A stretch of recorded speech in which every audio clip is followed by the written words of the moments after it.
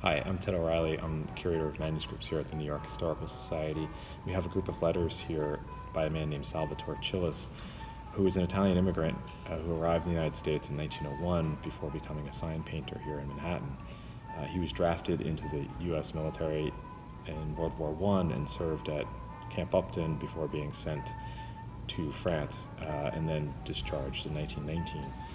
What stands out immediately about his letters is that they're illustrated, something that's not that common in letters from that period, but even more so, they inject quite a lot of candor with a bit of humor. And I think one of the great examples is his letter from the 1st of October, 1917. It includes a sketch of a group of soldiers of all shapes and sizes that's titled "The Bonehead Squad at Attention." And in the text of the letter below it, he writes, "There are Greeks and freaks, Irish and Scots, Italians and Jews. The fellow next to my bed is an Armenian. They're of all race, color, religion, and opinion. They all don't know what they're going to fight for, and many don't care either."